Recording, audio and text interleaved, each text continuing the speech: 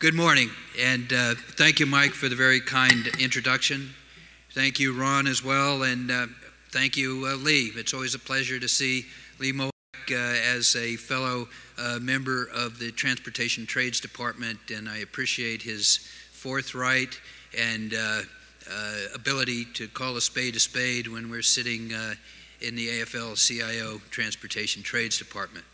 But what I'd like to speak to you today is really all about regulation or a lack thereof and what has happened really internationally and to the U.S. Merchant Marine.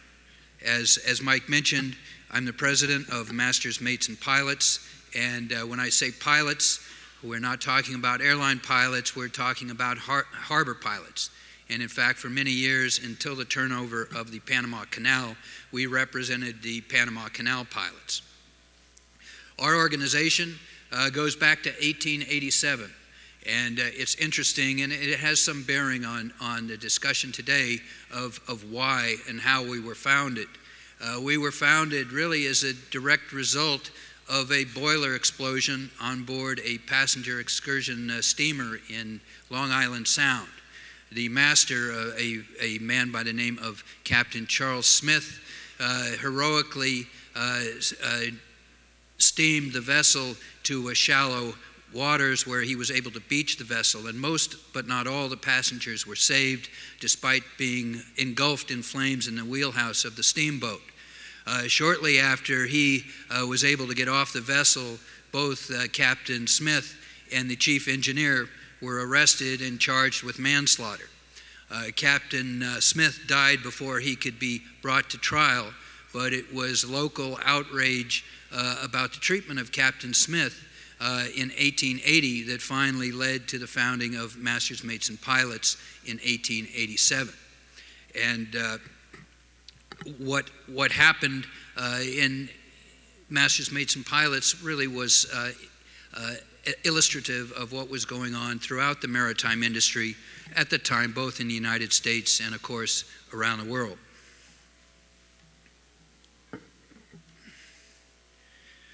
But I was asked to speak about the impact of open international competition on U.S. maritime labor, and you could say really the same impact is on maritime labor, not only in the U.S., but the formerly leading maritime nations of the United Kingdom, Norway, Japan, the Netherlands, Denmark, you name it, all sorts of nations with long and proud maritime traditions that beginning really as early in the 20s, but finally after the end of the Second World War, their flag states became less and less important due to the phenomenon called the flag of convenience system. The flag of convenience system is dominated and dominates international maritime transportation. What has happened is globalized the industry, and today maritime was probably the first of all the industries to face global competition. It's all the result of a system that permits a country to open up its shipping register to ships owned by companies in other countries. So for an example, a US company or a British company can register their vessel under the flag of Liberia, Panama, the Bahamas, and by doing so, they can avoid many, if not all, of the tax obligations and many of the regulatory requirements for labor, for safety, for environmental protection. Currently, there are 34 countries, primarily third world countries, that have registry that are open to ships regardless of the locale or the nationality of the owner. How did this system get started? Well, it was really all in reaction to regulation. Like the boiler explosion in Long Island Sound, there was public outcry against disasters that killed innocent people. There was a loss of life, and there was a demand by American labor unions and other unions around the world to regulate the industry. You see here a picture of really the founders of the first effective regulations in U.S. shipping.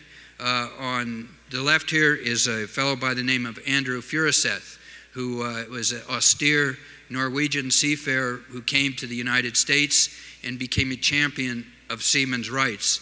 His single-handed dedication to improving working conditions for seafarers led finally, after well over a decade of effort, to the establishment of the La Follette Seamen's Act of 1950.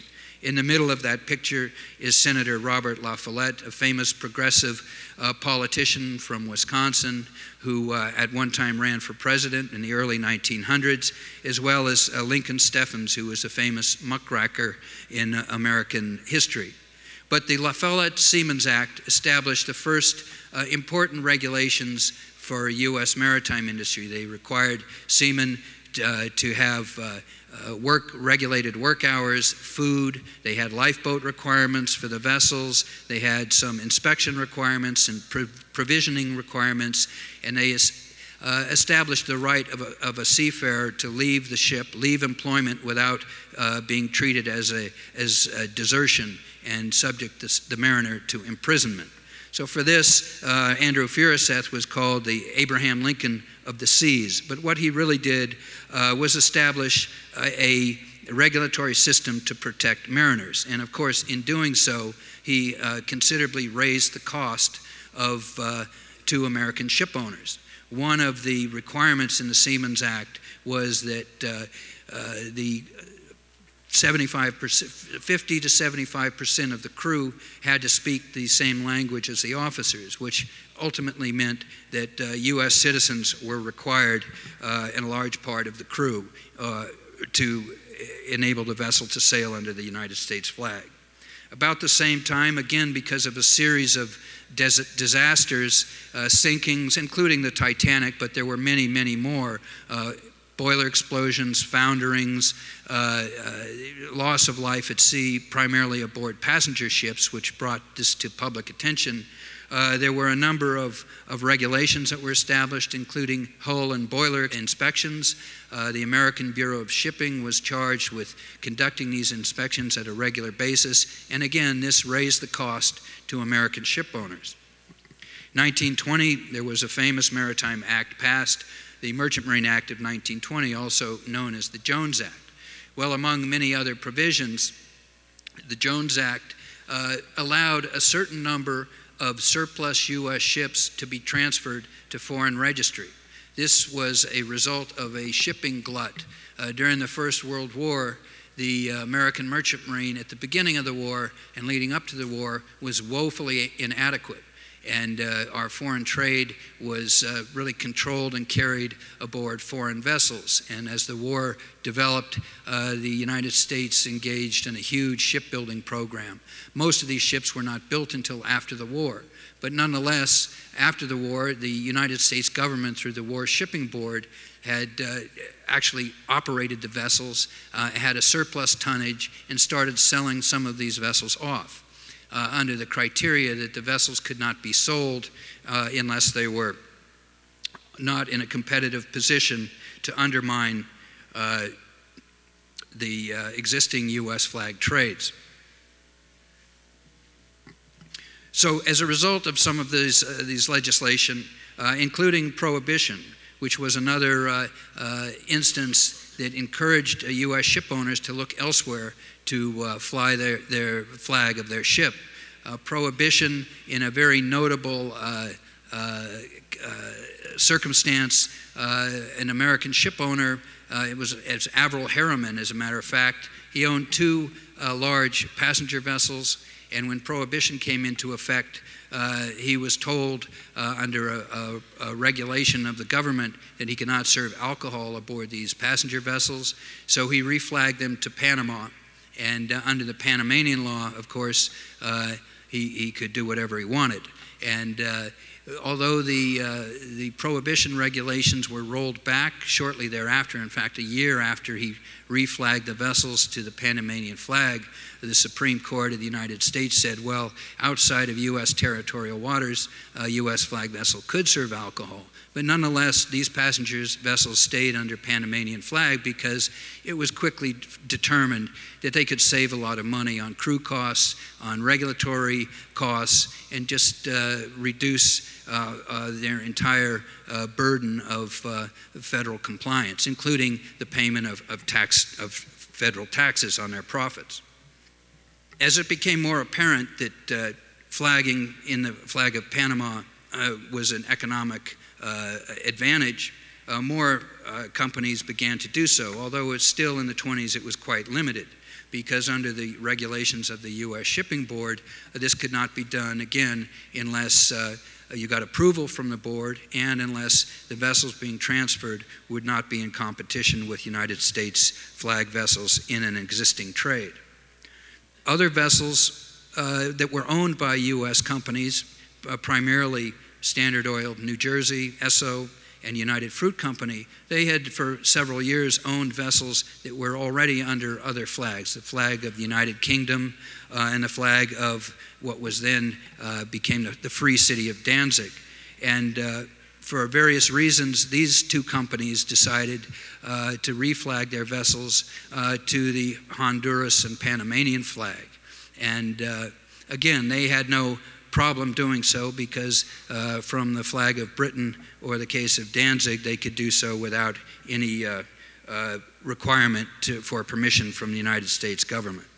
But the outcomes of this, these transfers and others in the 20s, it became clear that they could avoid U.S. Seamen's Act requirements, they could hire multinational crews, they could avoid U.S. construction and inspection requirements, and they could pay lower foreign seamen's wage scale.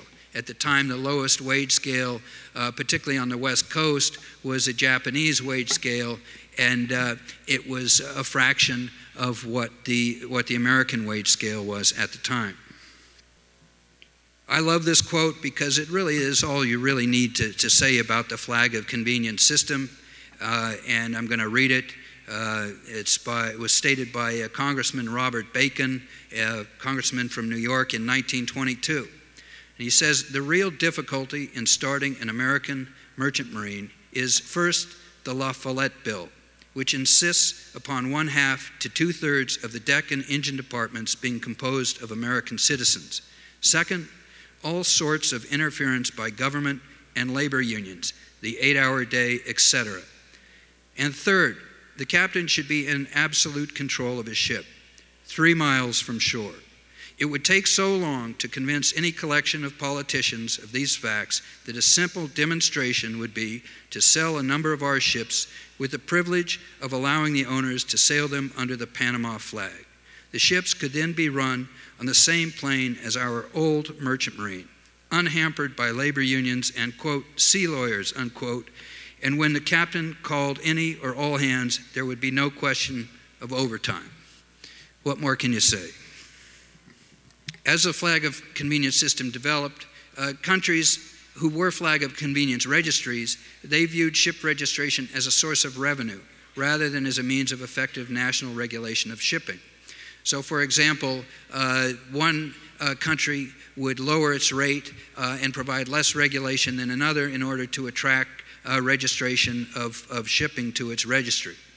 There is, to this day, considerable competition among flag of convenience countries to attract shipping companies to their registry based on low manning levels, low national regulatory standards, lax enforcement of international standards, and freedom from taxation on income of owners and crew.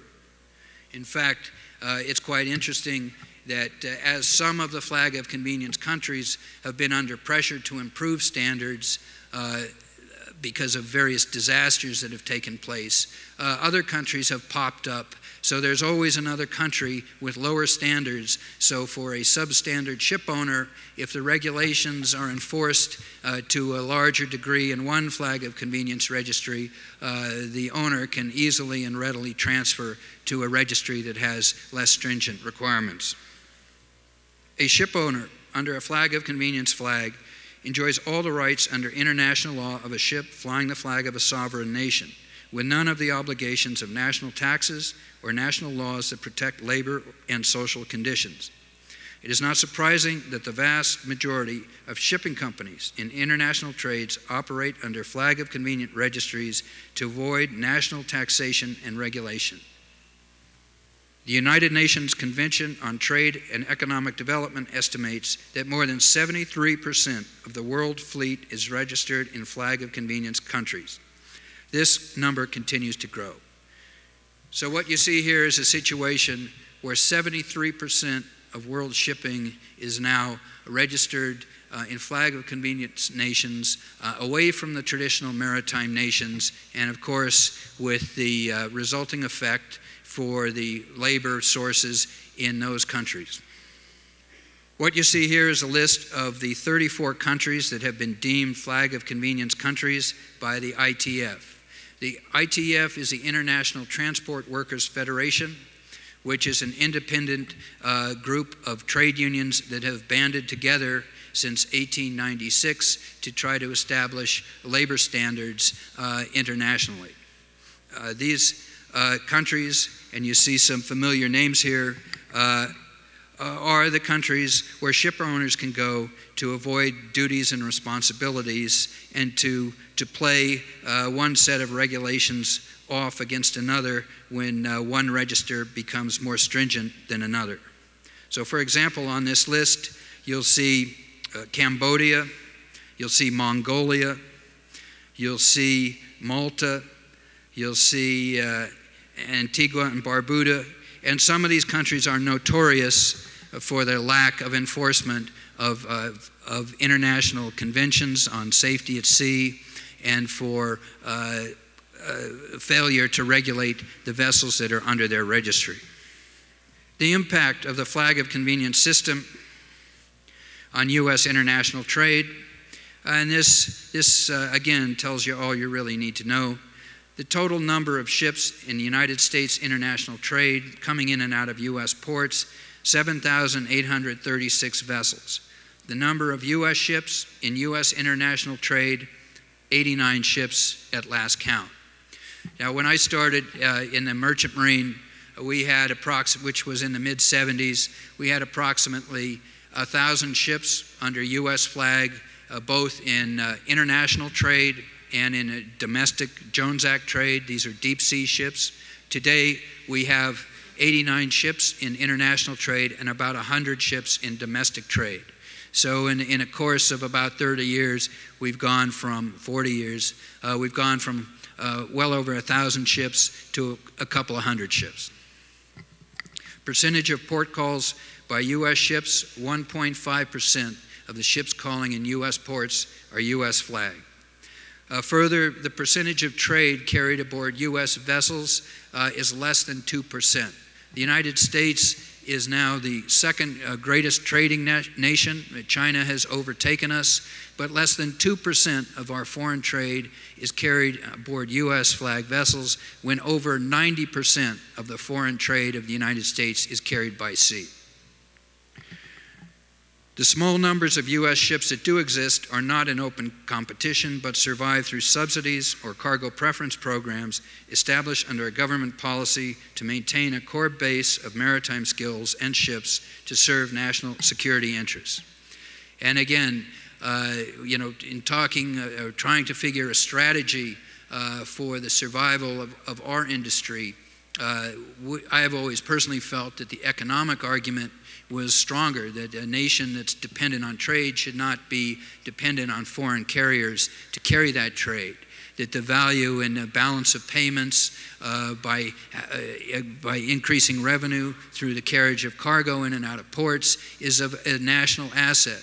But the economic argument for the U.S. merchant marine has never really resonated with the politicians and with the executive office of the United States. But what has resonated and what has kept us alive to this point is the national security argument.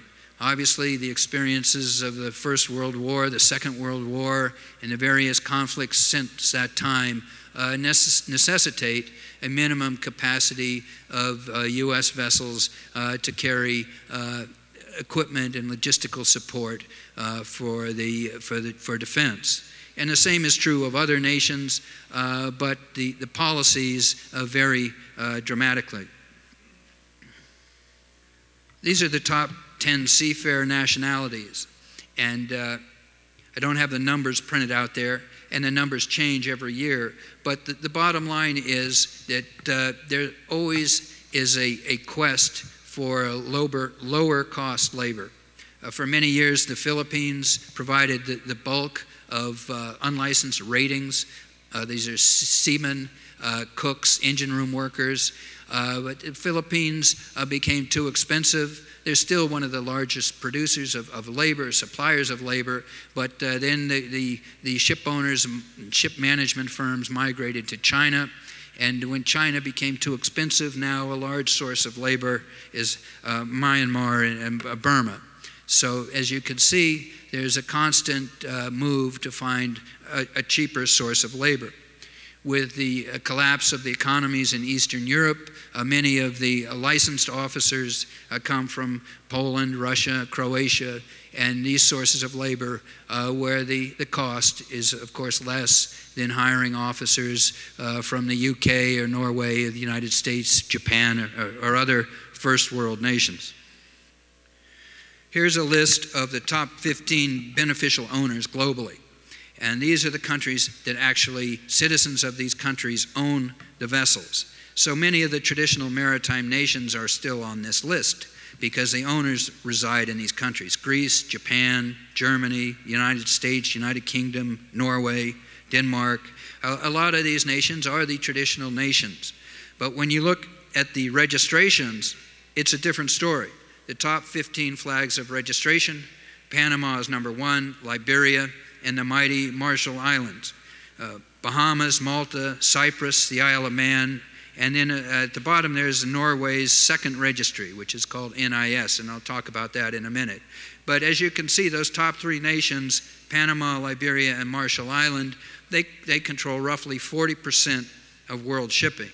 And needless to say, the standards, although some of the standards are quite high in some of the Liberian or Marshall Islands vessels, they avoid the taxation requirements and many of the regulatory requirements that first world traditional maritime nations would require. What does the flag of convenience mean to seafarers? Often unsafe vessels, aging badly and not maintained to basic safety levels, unprotected seafarers in the event of injury or death. Wages often go unpaid with little or more recourse to the seafarer. Anyone who lives in a major port, I'm sure, has read about cases where ships are essentially stranded in port. The owners have disavowed knowledge of the vessel, and you're left with a crew there often without subsistence and without sometimes even passports that are stranded in these ports. Seafarers around the world often undervalued, treated poorly, and insecure work agreements is the order of the day. Most seamen around the world are hired by ship management firms, crewing agents. They have single employee contracts, work agreements. If they don't complete their assignment, they don't get the full pay. If they don't complete 9 months of employment, they don't get what they call a bonus or a vacation pay at the end of it. And they're subject really to the whims of the labor market in that particular management firm or that particular labor supply company. And here's the impact. In a multinational playing field where there are few restrictions on moving assets or operations between nations, companies will shift operations to the country with the lowest taxes and wages and the least regulations. The competitive advantage of flag of convenience vessels in avoiding national taxes and labor standards creates an environment where regulated and taxed national shipping companies and labor cannot survive in an unregulated, free global market. Other social and legal factors that are particular to U.S. labor in competing on the international market is many United Common Market countries exempt common market officers from taxes. EU officers are covered often under national health care programs and national pension programs.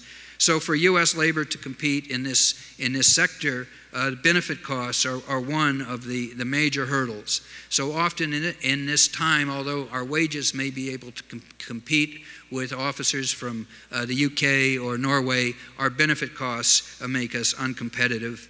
And also our legal regime, which gives us more legal rights in the case of personal injury and other contractual remedies, are often what have kept the U.S. from competing in a global labor market. The flag of convenience system created an industry outside of national regulatory control, resulting in a large number of substandard ships and crews in international trade. The response has been a move towards greater international regulation of shipping under the United Nations organizations. So really what we have now in the international maritime world is international regulation by default, because national states have either given up their national flags, and ship owners have fled for one reason or another to flag of convenience countries who don't regulate shipping. The arena for regulation has changed to the international arena, and it's become a critical arena, and some positive things have been accomplished internationally. But the bottom line is the overall standards in first world countries have gone down, and there's a much lower baseline that is arguably enforced or not enforced depending on the port state that various vessels visit. One of the quote-unquote benefits of flag of convenience system is concealed ownership. Flags of convenience system allows shipping companies to establish complex ownership structures that are characterized by a lack of administrative and managerial accountability and transparency. Corporate structures are often multi-layered, spread across numerous jurisdictions, and may make the beneficial owner almost impenetrable to law enforcement officers and taxation. This facilitates not only, of course, the basic tax dodging, but criminal activity, avoidance of environmental and resource protections, particularly in the fishing industry. You'll see this, flag of convenience vessels illegally fishing in various areas where they cannot be brought to justice because of the identity of the ownership cannot be found. And there is a potential for terrorism, which of course is something that we would have in common with the airline industry. There is a potential not only for smuggling and transporting personnel or potential devastating biological or nuclear weapons on board a container ship, or any other type ship, but also there has been concern that an oil tanker or an LNG carrier could be used as a weapon in and of itself. Because of the lack of regulation on the international scale and the various disasters that occurred in the late 60s and early 70s, there became a call for more international regulation because of the lack of regulation by countries such as the ones in this picture. I'm sure many here have heard of the Torrey Canyon disaster off the coast of Cornwall, the Prestige in Spain, Amico Cadiz, and the Erika off Brittany. These environmental disasters created a call for more effective regulation. But this regulation was done on the international scale, and some of the countries in question, for example, Liberia and the Marshall Islands, did in fact improve the quality of their regulations or their inspection system and their licensing system as a result, which forced some of the low-budget ship owners to lesser flags that had less stringent requirements. At the end of the day, we all know here in this room we're fighting globalization. You think about the Trans-Pacific Partnership or the Free Trade Agreement, the Transatlantic Partnerships, these free trade negotiations and treaties are a dagger pointed at our heart, and the quote-unquote benefits of globalization versus the the high costs of national regulation and the ability for the powers that be to play off the cost and benefit analysis to the detriment of labor and to the detriment of national security and social rights and human rights in some cases is what we have to deal with. Tax avoidance, choice of regulatory compliance based on the choice of flag of convenience country, avoidance of labor and social benefit obligations, reduced cost of operations, registry fees, expenses, privacy of ownership. This is all viewed by some as a positive. And of course, the mantra is cheap shipping. And this keeps the major maritime powers complicit in this system. If the major maritime powers wanted to put this away, they could have done so many years ago.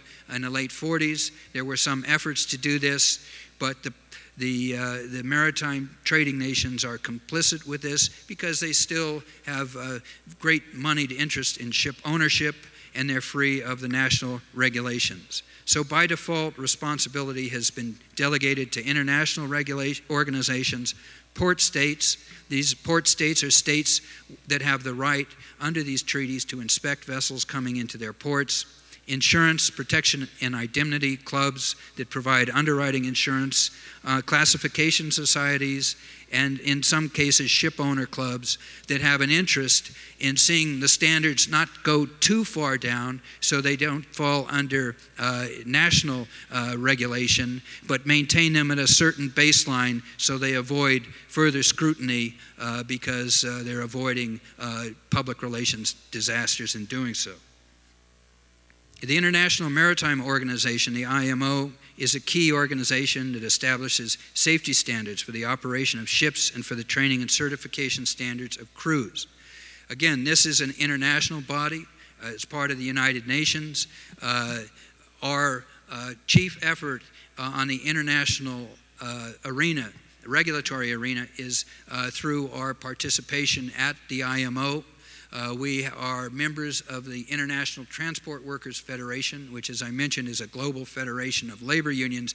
But by virtue of that membership, we also have a seat at the table of the International Maritime Organization, where we try to always to enhance the standards, prevent the watering down of licensing requirements, safety requirements. And although progress is, in the words of our chief regulatory official, progress is glacial, there has been some progress. We have raised the baseline of standards by participation not only in the IMO, but also the International Labor Organization.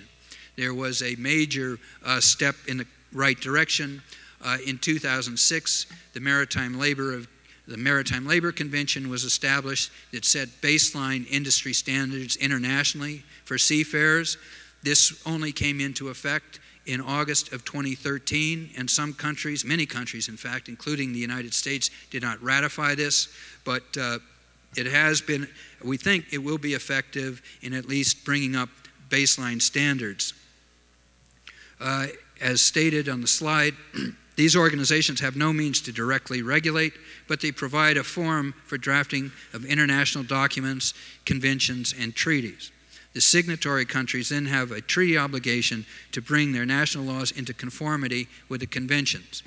So often what will happen is progress will be made at the international level, and then the United States Coast Guard, in the case of the U.S., or the other national inspection agencies, will be required to inspect vessels and enforce these to whatever measure the National Port State Control Agency deems fit. And as part of this, the IMO is a function of the United Nations Convention for the Law of the Seas, and under this convention there's what is called Generally Accepted International Rules and Standards. And I won't read this, but what it says basically is that even if the nation's, this flag state, doesn't agree or have signed on to some of these conventions, generally accepted international rules and standards need to be applied, and if they're in a port state that has signed on to these conventions, that particular port state may inspect and may detain vessels that do not comply with these generally accepted international rules and standards. What this means is often the most substandard vessels and the most atrocious conditions are often on vessels that do not call in first world ports. So they avoid this obligation. In one of the studies that I've read about international regulation and the flag of convenience system, what has happened, you might think that this is a race to the bottom. Well, in a sense, it really isn't a race to the bottom. It's a race to somewhere between the bottom and the middle. That doesn't give us any comfort, because the traditional maritime nations always had high standards and want to maintain the highest standards. But what the international regulation has meant is the bottom is not internationally acceptable, but somewhere between the middle and the bottom seems to be where this is led. As far as unionization, the rights of labor to organize in unions is a matter of national legislation. There is no right for a national union to organize labor on a ship under the flag of another country. The International Transport Workers Federation has a campaign to organize labor on flag of convenience vessels. Such organizing is neither assisted nor supported by any national or international labor laws. So I can tell you that in the United States, when the flag of convenience problem became very clear after the end of the Second World War, there were strong efforts by U.S. labor to organize flag of convenience vessels that were beneficially owned. There was picketing, there were labor stoppages, and at various points American labor had gotten traction within the National Labor Relations Board, but finally a Supreme Court decision came out in 1963 that said, regardless of the balance of contacts between the owner and the country where the labor union or that was trying to organize was from, as long as that flag on the stern was not of the same country, there was no right to organize that vessel. Consequently, the efforts to organize have been on the international level with the International Transport Workers Federation. The initial goal of the International Transport Workers Federation was to force flag of convenience vessels back to the nation state of beneficial ownership, where there was a genuine link between the owner and the flag of the country. This effort started in 1948. About 10 years later, in 1958, there were international boycotts and picketing, blockades essentially of vessels around the world. Some 200 or 300 vessels were held up in port. This, of course, would never have happened without the cooperation of the longshore, the dockers unions, the dockers and the seafarers from first world countries such as Norway. The Nordic nations particularly were strong, the United States, the UK. There was an international effort in the 50s to try to do something about this. So it isn't a case where the maritime industry and labor was not aware of what was happening. They were aware of it, but they were constrained legally. They were constrained by their ability to accomplish their ends. After about 20 years of effort, 30 years of effort in the International Transport Workers Federation of trying to force flag of convenience back to the original beneficial ownership state by picketing vessels and stopping them until they signed what they called standard agreements, it became apparent that this effort was failing, that countries would sign standard agreements, but they weren't going back to the flag of original ownership. And therefore, the efforts of the international transport workers became geared less towards trying to force ownership back to the flag state of ownership and more towards improving the standards and conditions of the seafarers on board those vessels. Now, this was a positive thing, obviously, for the seafarers on those vessels, but it did nothing, of course, for the officers and the ratings from those original countries that had lost their jobs.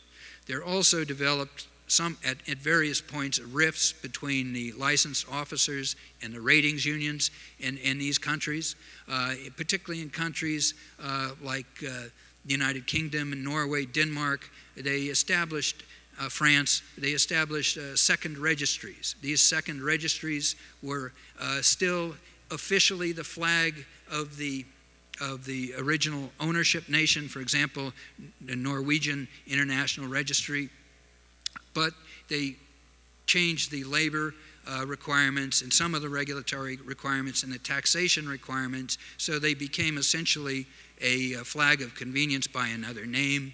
Some of the officers' unions were enamored of this because the original promise was, well, the officers would keep their jobs aboard these vessels and it would just affect the ratings. But ultimately, in almost every case, what started out as second registries with certain standards to maintain national officers on board, these standards have almost without exception gone away, and now these second registries are almost identical to flag of convenience vessels. There are approximately 80,000 ships in the world fleet, and those numbers are counted. Every time you read a statistic, it's somewhat different. Somewhere between 60,000 and 100,000 ships in a flag in international trade. It is said that 73% of the world fleet operates under flag of convenience system. The ITF has organized under labor collective bargaining agreements about 12,300 ships, which is a relatively small proportion, but it is really quite an achievement when you consider the arena that they've been operating in. Somewhere between 10 and 25% of crews at any given time may be covered by an ITF collective bargaining agreement.